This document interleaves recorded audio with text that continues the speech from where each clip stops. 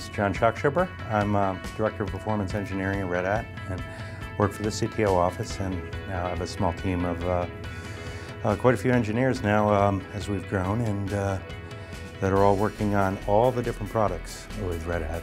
At the summit, I've been fortunate to always be teamed with Larry Woodman, Senior Architect in the virtual memory of RHEL, and we spill our guts on how to tune and optimize it. It's a place for the customers to see what's going on under the covers. We do discuss how kernel and operating system and virtualization all feed toward this cloud model. It ends up being a long talk, but we always give it the most current info, so as the kernel adds new features, or as the networking changes, or virtualization, we went from Zen to KVM, and since Red Hat 5 to Red Hat 6, so we're able to sort of update people on where we're going. We do end up, getting the feedback after the summit of, wow, really like the talk.